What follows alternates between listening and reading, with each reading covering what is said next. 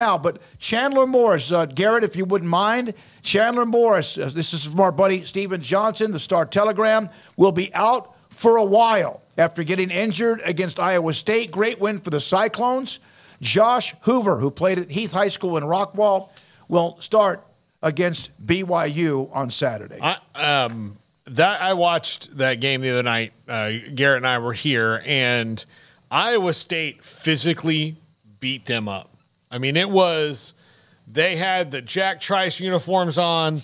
It was hopping and Ames, and they were out for blood against TCU. They just, every time that, they got a chance to deliver a punishing hit, they did it. They absolutely, that was a Matt Campbell dream game right there. Everything he likes about the way his team plays when they're at their best, they did that the other night. Running game was really, really effective, and Chandler Morris not being there is going to be tough. TCU,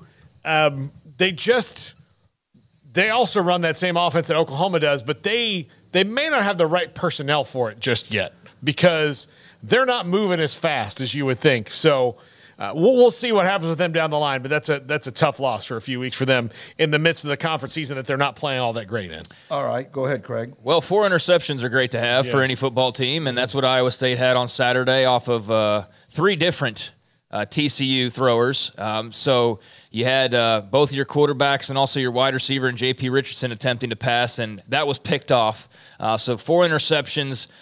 You also had, a great game on the ground for the Cyclones. I feel like with TCU, it's just like, who are they and what are they trying to be and what are they actually good at? And I don't really know because, one week it's like, oh, the defense looks like it's back together. And then, the next week it's maybe not quite as good as you expected. But, yeah, I mean, that was a tail kicking, and that was an impressive showing by Iowa State. With what they went through in the offseason, you just wonder, like, how is this team going to react? And then they kind of start off slow, and you wonder, there's the murmurs about, like, hey, has Matt Campbell lost his magic, or is this team still ailing from, what happened with the gambling probe and losing their quarterback, losing their running back, and all of that? And you know what? They've just stuck together and now find themselves at 3-3. They're above 500 in conference play.